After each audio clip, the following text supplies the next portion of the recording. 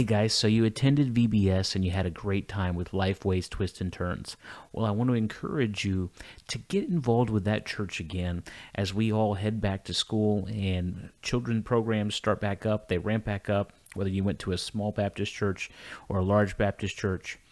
A lot of the larger churches have stuff going on all year round, but even the smaller ones will probably have Team Kid or Awana starting back up on Wednesday nights.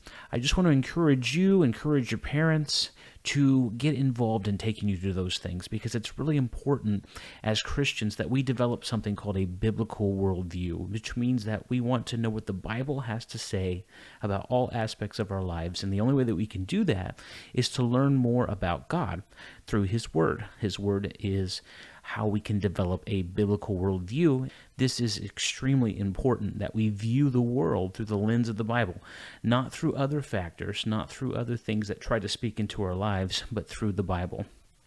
2 Timothy 3:16-17 says, "All Scripture is God-breathed and is useful for teaching, rebuking, correcting, and training in righteousness, so that the servant of God may be thoroughly equipped for every good work."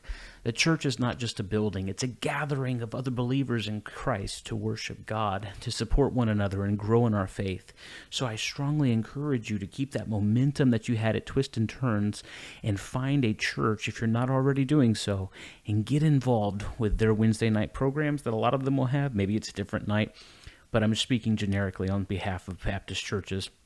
Get involved in that and really allow yourself to grow.